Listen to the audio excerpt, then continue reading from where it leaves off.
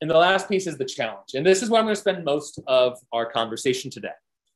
Because when we think about the impact of automation, there's most definitely a challenge. And it reminds me a lot of this. Now, take a second and in the chat, put what do you think is happening here? Maybe one or two people can give a shot at that.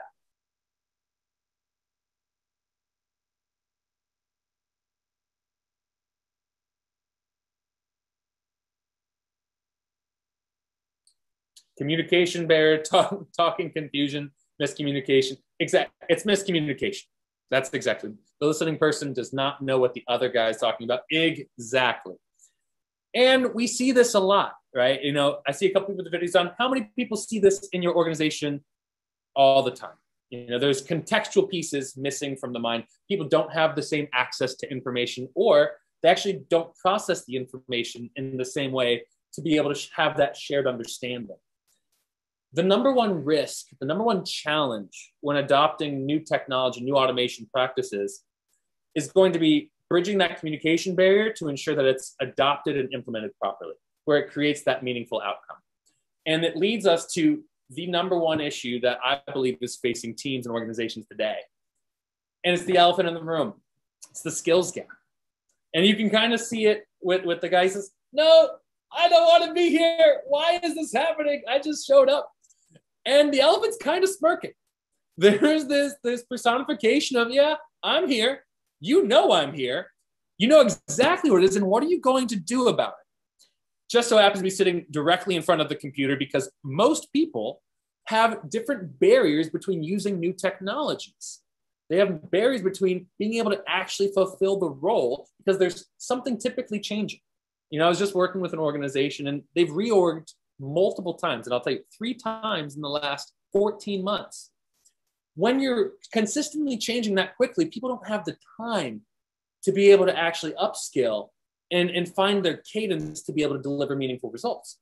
And so there's a significant skills gap that exists. And for us to be able to address that reminds me a lot of this picture. Kind of funny. You know, take a second to really look at it. You know, I thought it worked at first, and then I spent about 5 minutes really digging into it. And it feels real familiar.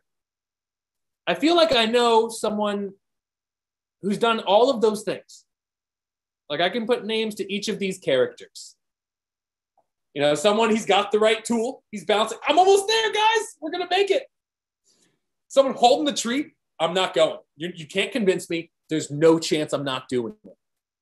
People who've tried to follow and, you know, really are struggling to be able to make it and hold on. Holding on for dear life. Upside down. Help. And then someone, I think the funniest scrolls, holding on to the tree, looking, I'm curious. No, I'm not doing that.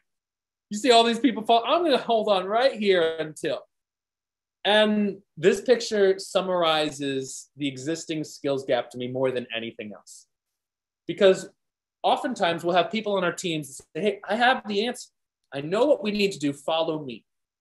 Though that we don't take the time to share the context, to give the resources, the training, the support for the other people to be able to follow accordingly. We haven't validated it.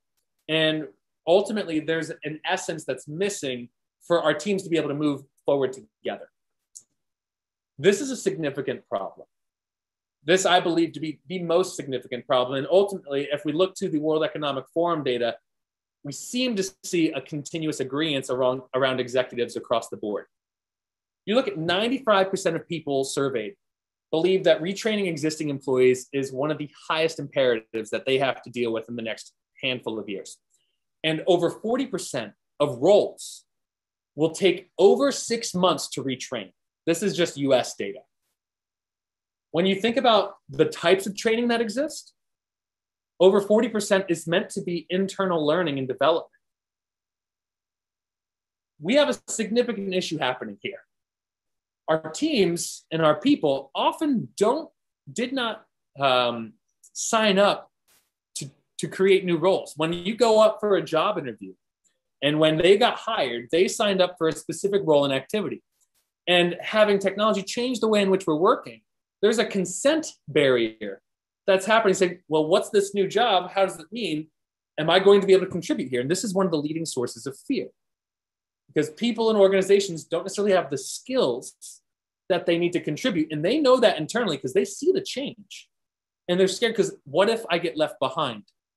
What if I'm not good enough to do the new thing? I've done this thing my whole life. What do you do in a command and control environment where someone's done the same thing for 20 plus years and the role is now being automated? What do you do in, highly regulated environments where you have multiple protocols to be able to meet, yet now you have new technology that's processing and replicating, human interactions and behaviors at a speed that's much significantly faster? How does that person contribute, and where do they get the confidence to be able to do so?